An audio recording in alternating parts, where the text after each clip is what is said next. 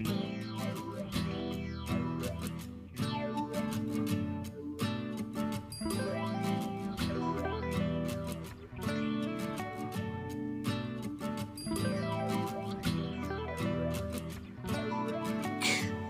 recovering Democrat. Welcome to the show, you guys. Happy Valentine's Day to all the ladies out there and gentlemen that are celebrating another holiday with money that we don't have because of the Biden administration. But you got to live, right? So that's what we're going to continue to do. We're going to continue to live and be the best that we can be. I, again, am Donovan Saadiq, known as the recovering Democrat. Ate some popcorn. You guys ever eat some popcorn and it's in your throat because it didn't go down all the way, but it's like stuck right there and you want to grab it out, but you really can't? Yeah, that's how I feel like right now. So anyway, it is Valentine's Day and a lot of stuff is on the plate. You have the Democratic shills out there still doing their misinformation to the black community because the Democrats see that they're in trouble. They are in big trouble and they don't know how to get out of it. Well, actually they do know how to get out of it.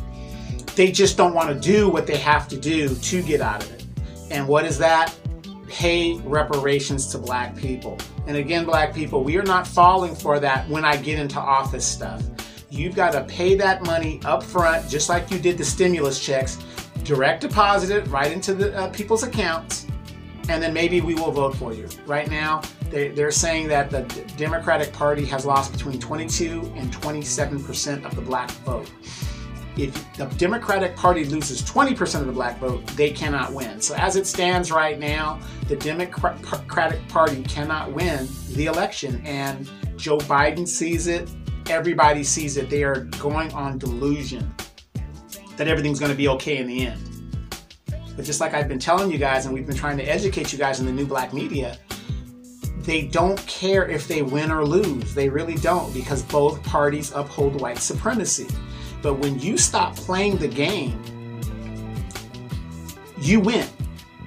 They lose. How many of you guys have seen War Games? The movie War Games, Matthew Broderick, Ali Sheedy. Great movie. I remember it scared the crap out of me when I was a little kid. I was about 12 years old when it came out or something like that. But I thought it was a fascinating a movie. Now remember at the end of the movie where the computer is going to launch all the missiles and stuff, and it finally got the codes and it was going to launch, and it had them play a game of chess, tic-tac-toe. I kept saying chess. But chess was one of the games, because chess teaches strategy. I taught my nephew how to play chess because it teaches strategy. You got to think before you move.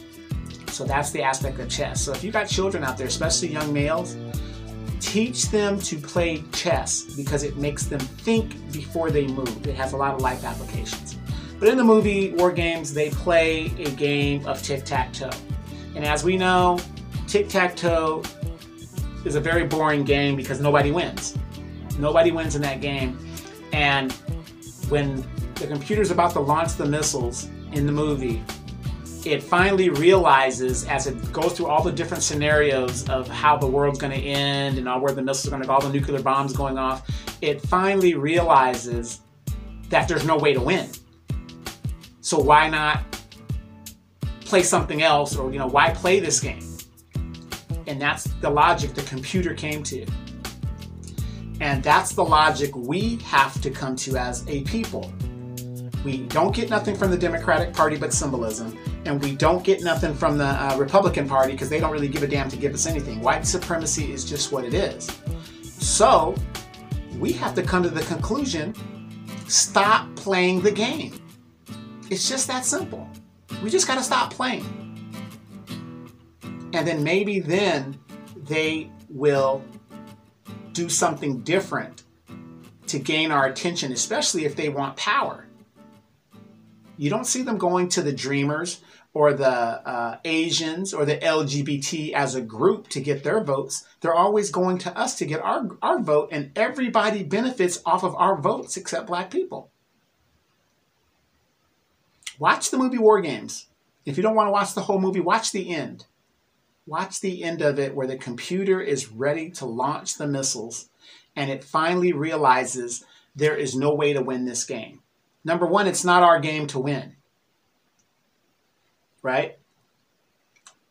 So when are we as black people going to learn it's not our game to win, so why play? Why play at this point?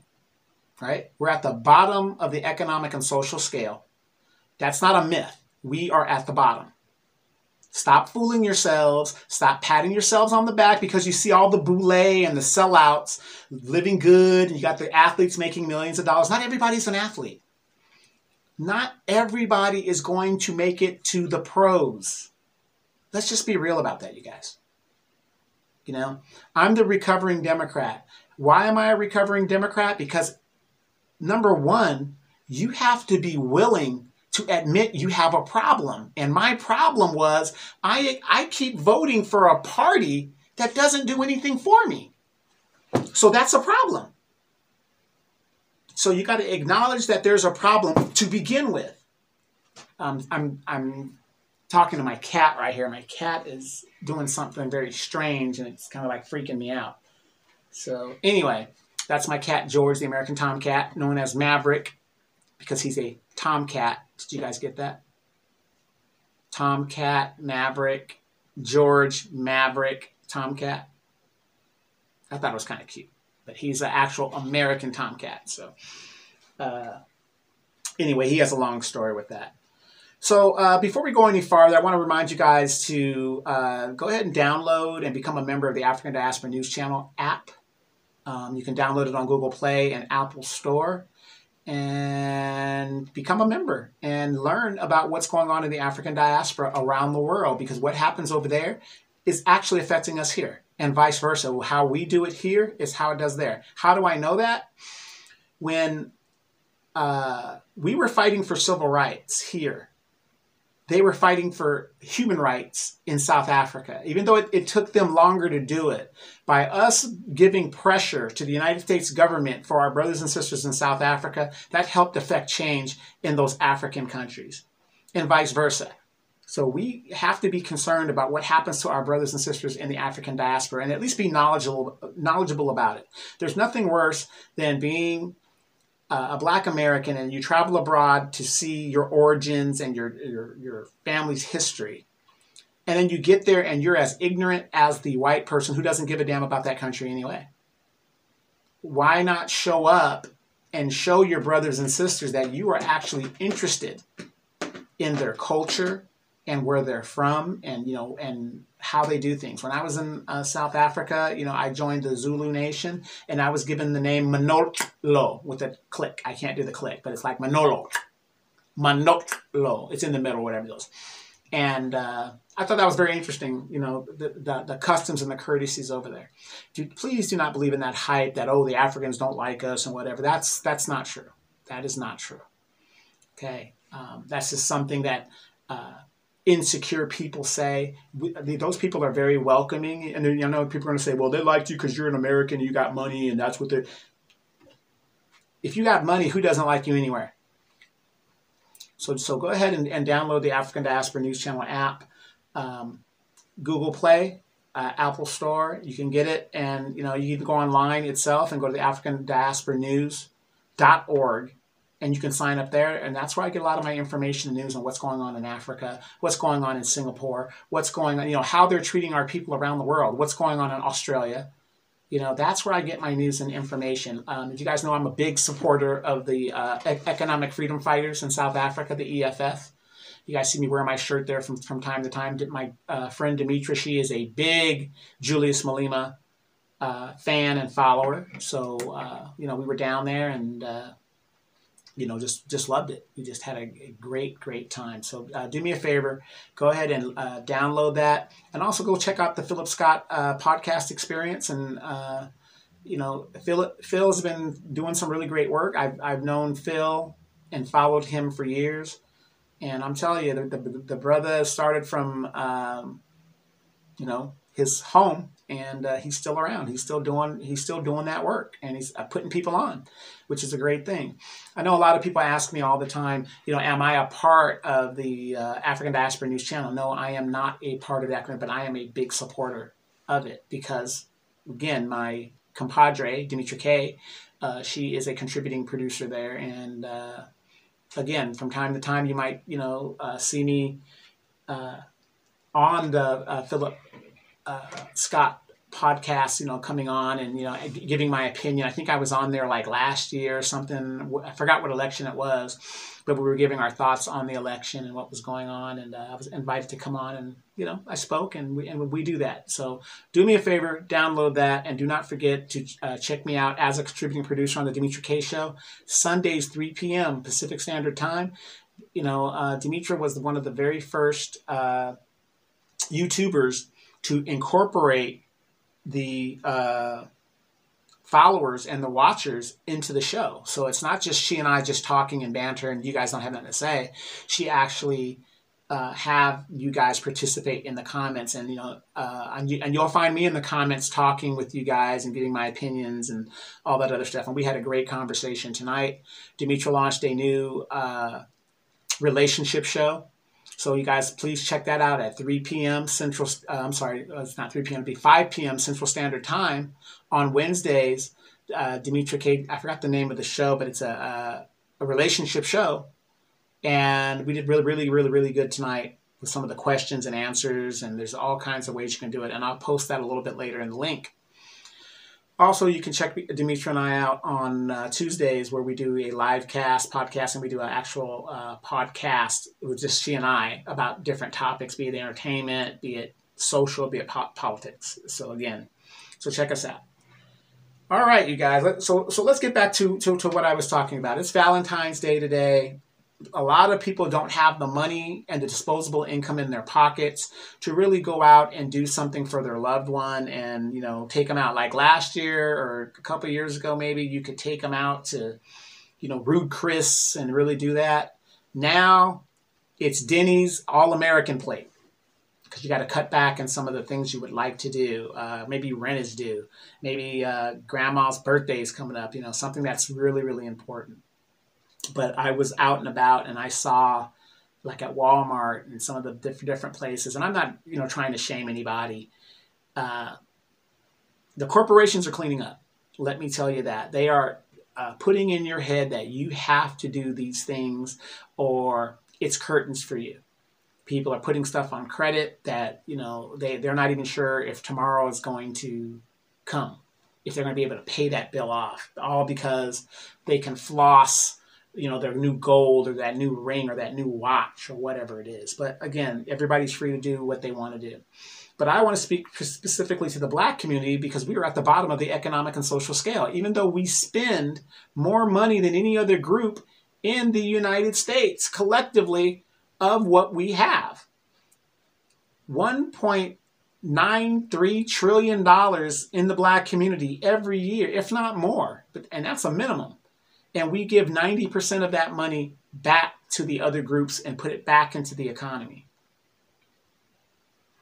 I know a lot of people, when I'm on the Dimitra K Show, they always want to argue with me the basic numbers of where Black people are at as a whole. Black people, in my opinion, as a whole, 70% of us are either at the bottom of the economic scale, at the bottom of the poverty scale, at the poverty scale, or just above it. That's where 70% of the Black people reside. How do I know this is true? How do I know this is true? When you have 50% of Black people that are homeless, of the homeless population in the United States, what is that telling you? Mass evictions of single mother-led homes in the Black community are being evicted. My reality is what I'm seeing outside my door. In my community, which was a military community before the base downsized into a reserve base, I'm the last Black man standing. If you want to see how successful democratic policies are in the United States, come to Southern California. Just come to California, period. At one time, when you used to be able to say, hey, I live in California, that used to mean something. Now, when you say I live in California, people feel sorry for you. They just feel sorry for you.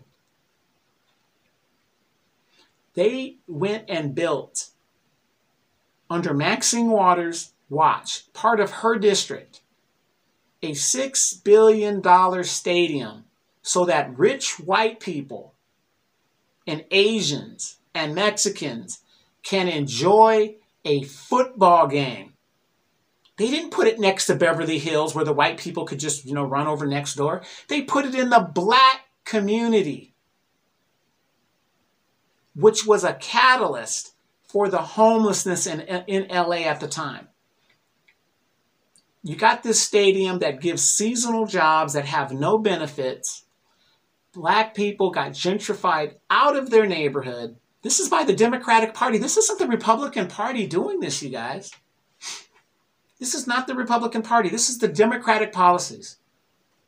And they're doing it with the help of black faces, people like Maxine Waters, Karen Bass, Barbara Lee, Sheila Jackson Lee, what's her name? Tajani Brown, the lady that doesn't even know what a woman is.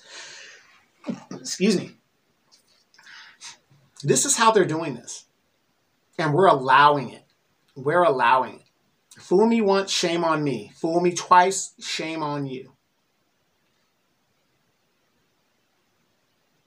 No. I think that's the other way around. Fool me once, shame on you. Fool me twice, shame on me. That's how it goes. I kind of felt like George W. Bush right there. You can't fool me again. It's insane. It is insane. So a lot of people have been emailing me and cursing me out and telling me that I don't know what I'm talking about. I've actually sat and talked to older people that actually will sit here and tell me they will vote for the Democratic Party just because they don't like Donald Trump. And yet, when I tell them, what do you expect to gain in a second Biden term that you didn't get in the first term, they couldn't answer. I just don't like Trump. Forget your personal like of somebody. You're looking at policy. Do you think Trump likes you?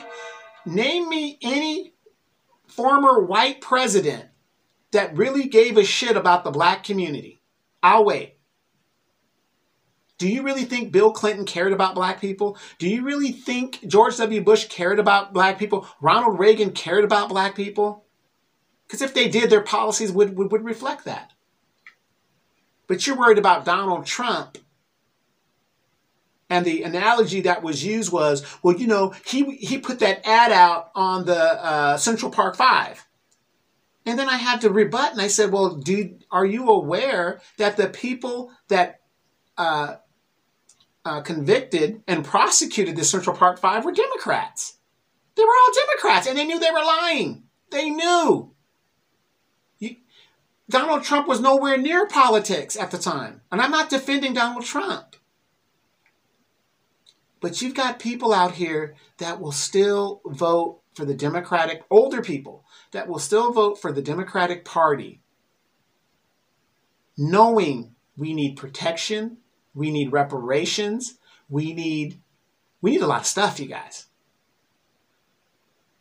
But you're going to vote for a administration that is more openly hostile to black people than any administration before it. As you see the illegal immigrants coming in to the country, that is not under Republican administration and policy.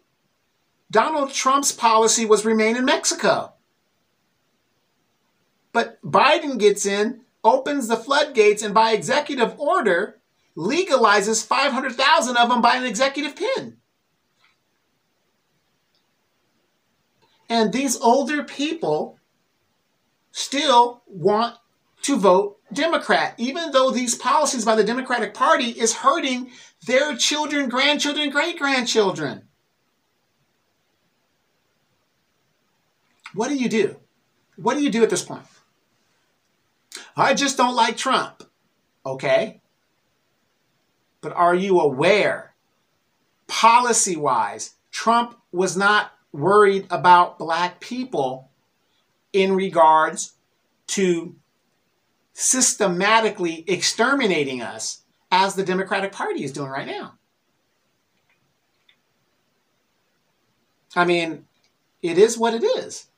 What you're seeing in the Biden administration is an exact attack on the black community. No other community is going to be more affected than the black community. Our culture does not in any way relate to the Hispanic culture. But where are they putting these migrants? In the black communities. You've got some Hispanics that don't even want these migrants in their communities because they have their little racism within their cultures. But I'm the one that's paranoid. I'm the one that doesn't know what I'm talking about. My reality is what I see out my front door. Oh, you must be a Trump supporter. What does that mean? Is that supposed to hurt my feelings and, make me go cry in the corner or something? What if I was a Trump supporter? Don't I have a right to vote the way I want to vote? I'm a recovering Democrat. I cannot vote for the Democrats because it's not good for me. Their policies does not affect me in a positive way. And I have realized I have a problem. I was raised a Democrat. I'm voting Democrat, and I don't know why. These people don't do nothing for me. As a matter of fact, they outright attack me, and yet I'm still voting for them. Stockholm Syndrome. You got to know and realize when you have a problem, you guys. At least I know I have a problem, and I've admitted it. But a lot of you guys have admitted it too, and you guys are waking up and going into recovery yourself, and I'm glad. And I'm very glad about that. But just like I explained to this person, and I keep explaining to you guys right here, a second Biden administration or any president or any administration, if you didn't get nothing in the first term, you're not going to get nothing in the second term. Why? Because that president is not facing re-election. So why would they care? Put yourself in the president's shoes. You made all these promises in the second term and you know it's not going to happen. It's just not. Right? Oh, obstruction. You can call it for whatever it is. And let's say you're well and mean and you're well intended in doing what you need to do. But we know how politics works. You're in your second term. I don't have to do anything. I'm on my way out. You can say what you want to say about me. Oh, he didn't do what he said. I got a second term. My legacy is fulfilled. Right? And that's how it works. So I'm sitting here with this older person and they're making all these excuses of, oh, well, they were obstructing him and, it's really hard. And she was even saying that they're obstructing Biden. And I had to remind her, do you realize when Obama came in the office, he had a supermajority? For the first 2 years, he could have done anything he wanted to do. He had a supermajority, and black people didn't get anything. Gets to his second term, didn't do anything for black people. Now he's out the door. Now what? I know a lot of people, and I'm not saying, and this is not a threat, it's not anything, I'm just saying, I know a lot of people, like myself, that when I hear the word Obama, I get upset.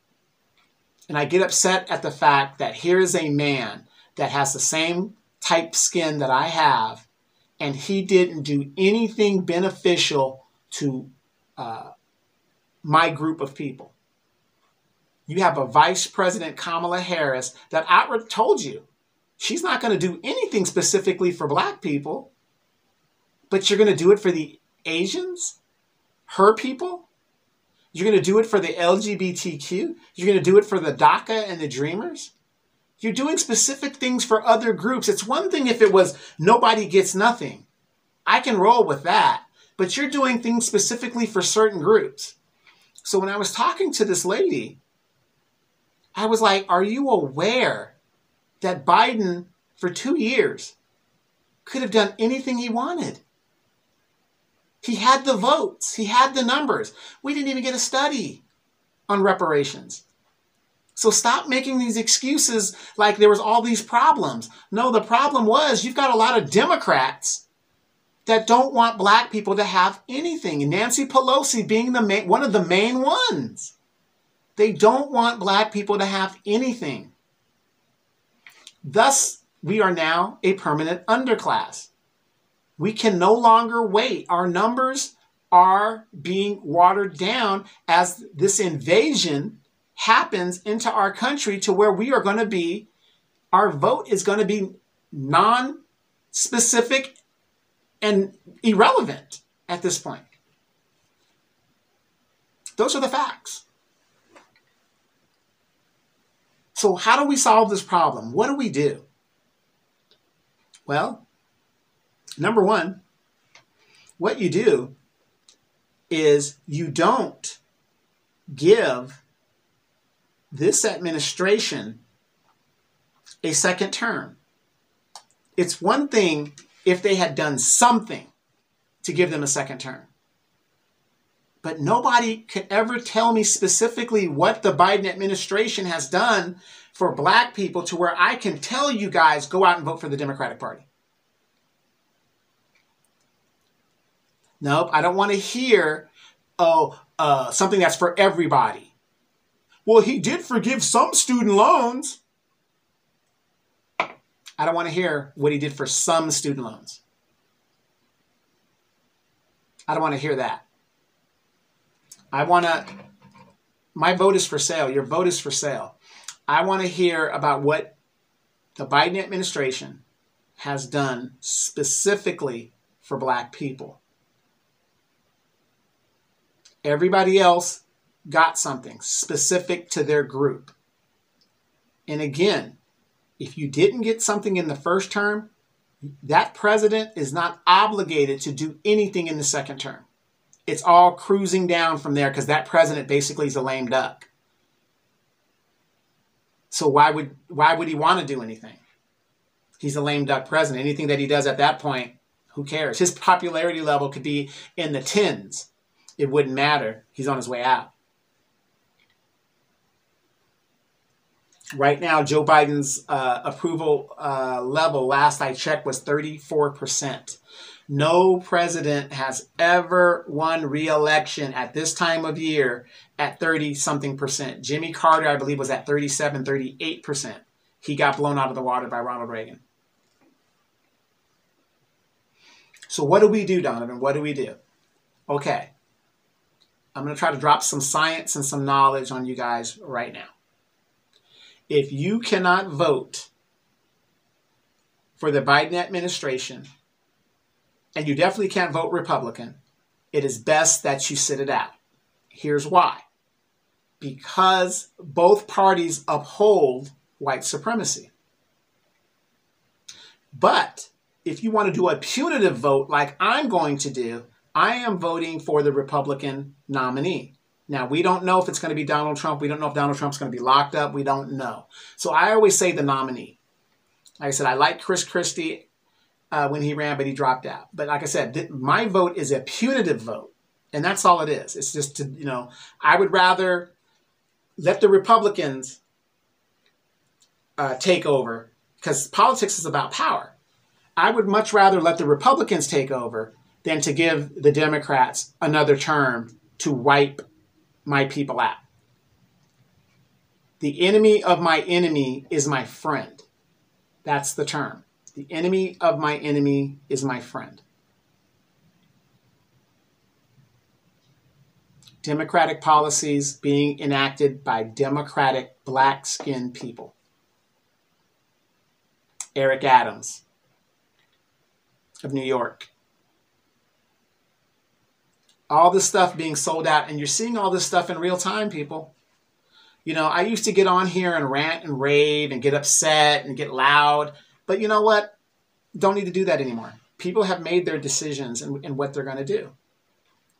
And I'm just trying to reinforce to you guys what's at stake here. And what's at stake is the black culture in America, which is totally different than the Caribbean culture, which is totally different than the African culture.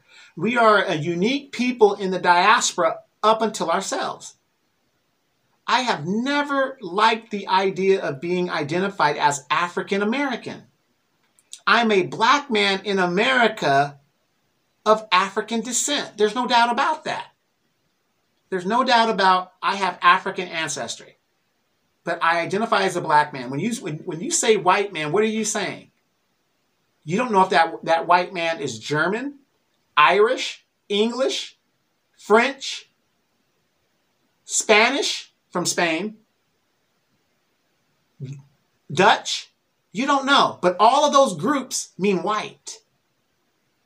White, Anglo-Saxon, Protestant. All of that group, it's all categorized as white. When we say Asian, you don't say, well, he's Vietnamese Asian. He's Vietnamese, yeah, you're Vietnamese American, but when you categorize it Asian, they're all grouped in one thing. You're just Asian.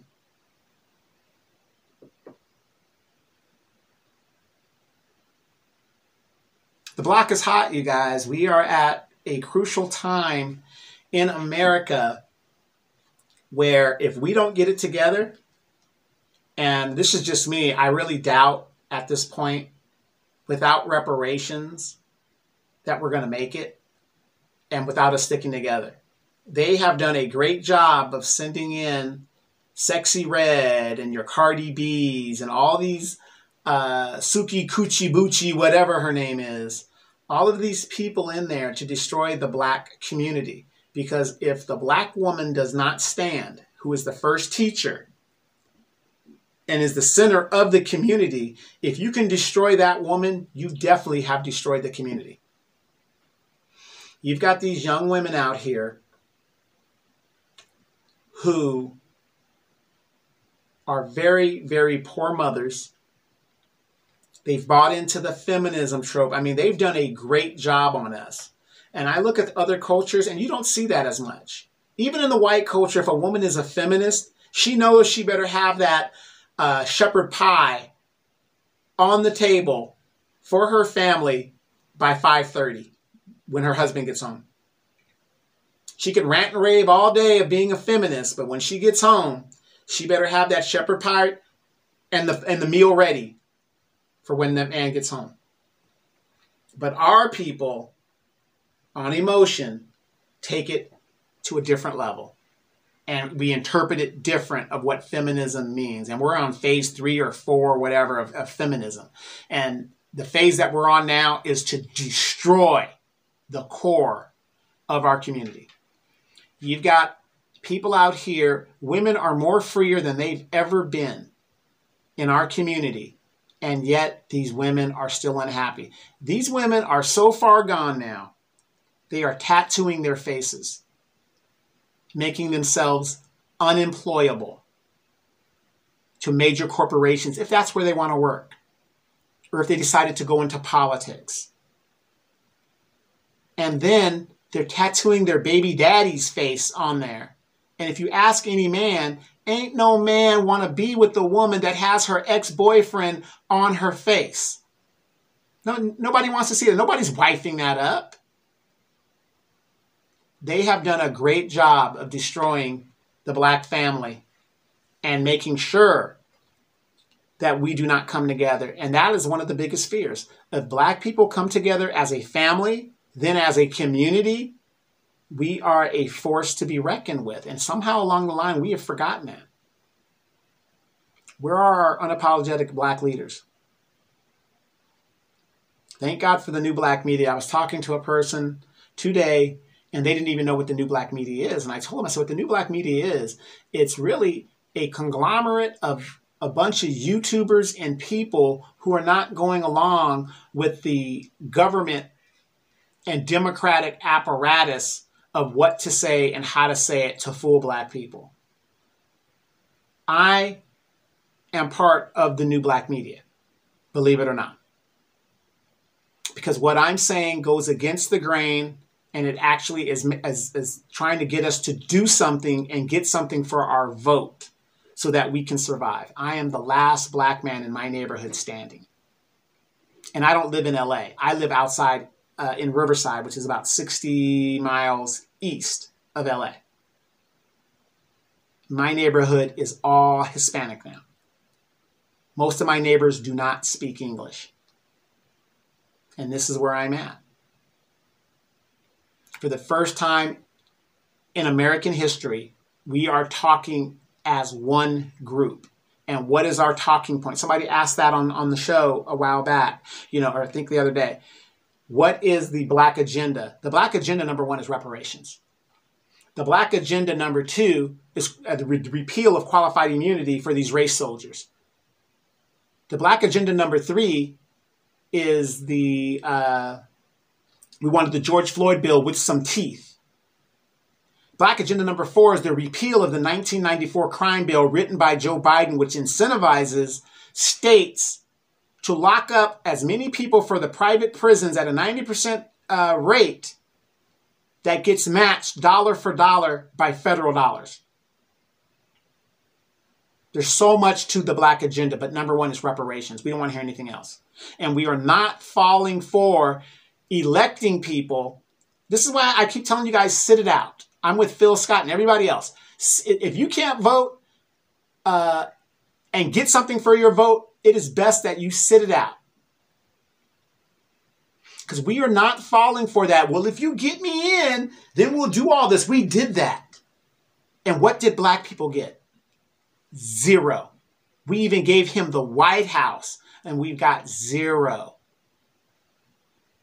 You haven't heard a word from Warnock and Issoff. They had the numbers to do what it is they needed to do. Nancy Pelosi did not even bring it to the floor. She did not even bring it to the floor, talking about she didn't have the votes. If you've got control of the House, that means you got the votes.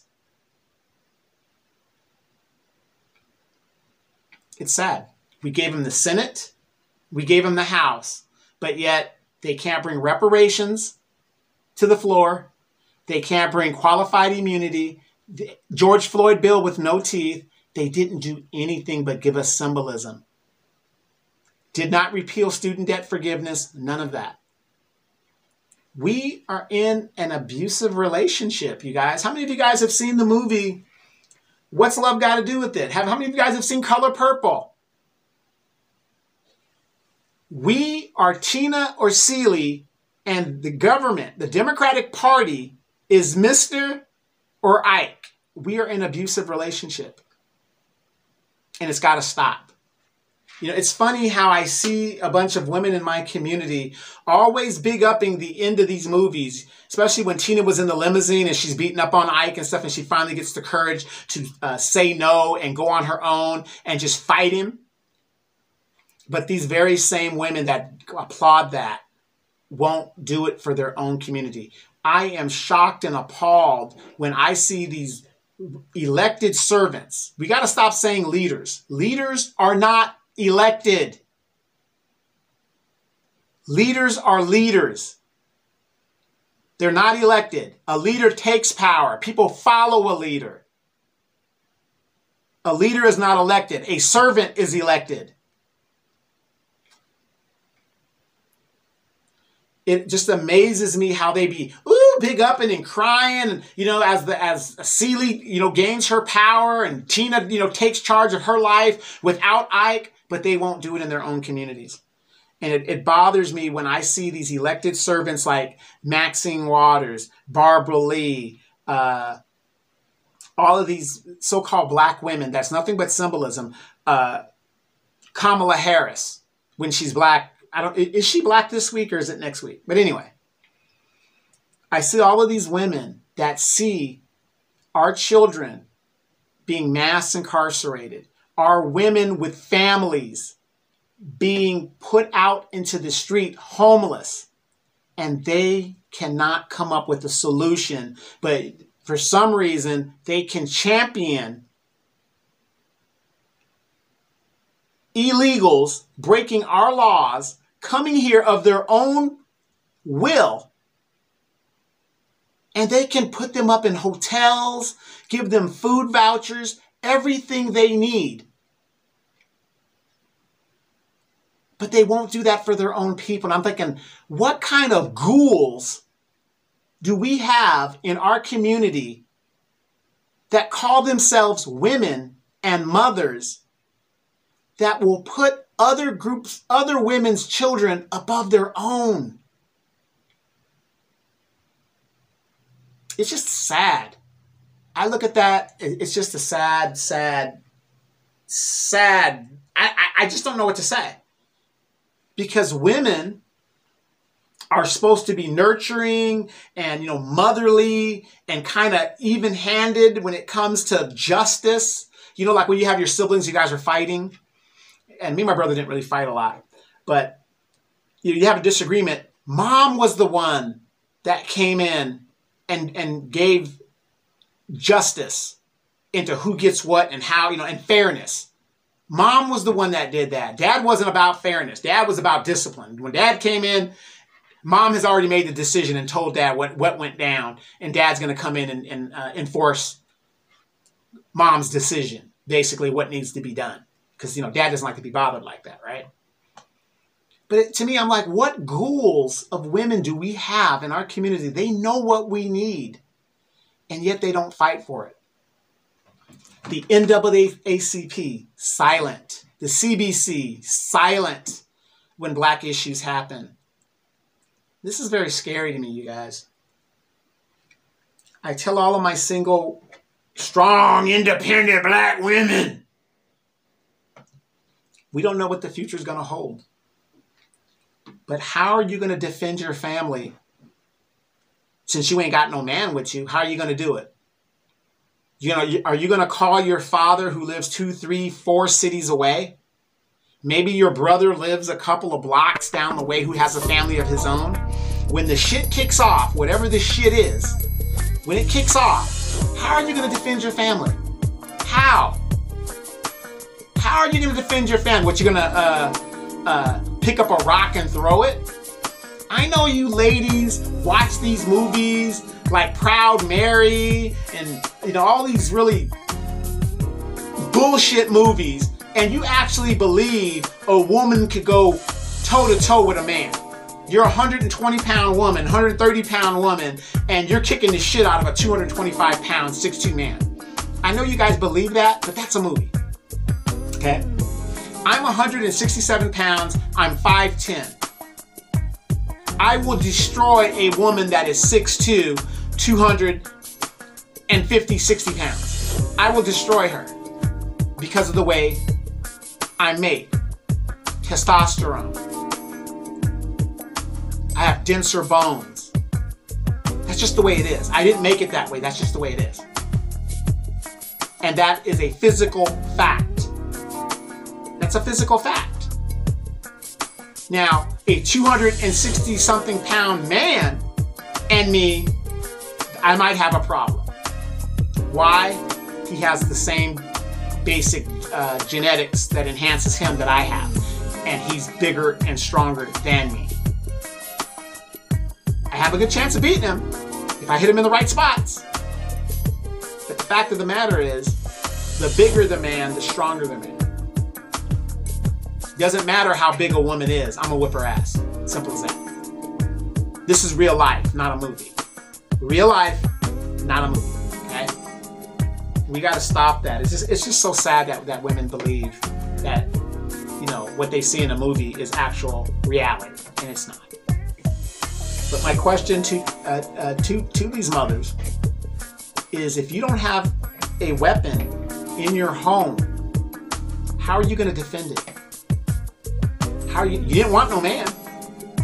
Statistically, it is proven single mothers are being evicted at a higher rate than couples that are together, be it they're living together, be it that they're married.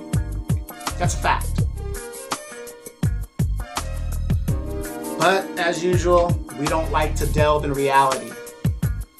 We want to tell ourselves how great we are and, what used to be and how it used to be, and yet we are now a permanent underclass. A third of our wealth was taken in 2008 under the Obama administration, and rather than Obama making Americans whole and bailing the American taxpayer out, much less the black people who lost more wealth than any other group, He bailed the very people that caused the problem in the first place.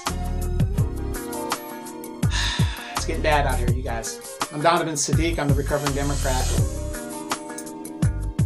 Yeah. Election is about 8 months away. What are you going to do?